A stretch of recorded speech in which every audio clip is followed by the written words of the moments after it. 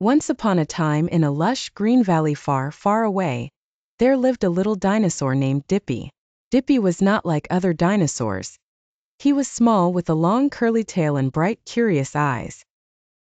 Dippy loved to explore, and every day he would find something new and exciting in their valley. One sunny morning, as Dippy was munching on some delicious leaves, he noticed something shimmering in the distance. His curiosity got the best of him, and he decided to find out what it was. As he got closer, he saw a sparkling blue stone lying on the ground. It was unlike anything he had ever seen before. He picked it up and felt a strange warm sensation spread through his little body. Suddenly, the stone began to glow. Dippy's eyes widened as the stone lifted him into the air and transported him to a magical place. He found himself in a world full of vibrant colors, floating islands, and other joyful dinosaurs.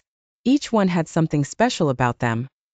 There was Trixie the Triceratops, who could make flowers bloom with a single touch, and Rex the T-Rex, who, despite his scary appearance, had the gentlest heart and could sing the sweetest lullabies.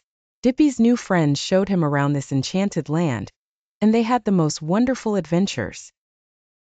They flew on the back of enormous, friendly pterodactyls, swam in crystal-clear lakes, and played games in beautiful flower-filled meadows. But as the day turned into night, Dippy started to miss his home. Sensing his sadness, Trixie and Rex decided to help him find a way back. They took him to the Great Dino Tree, a wise old tree said to have magical powers.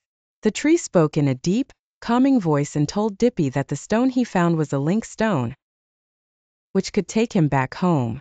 Trixie and Rex hugged Dippy and assured him he could visit any time he wanted.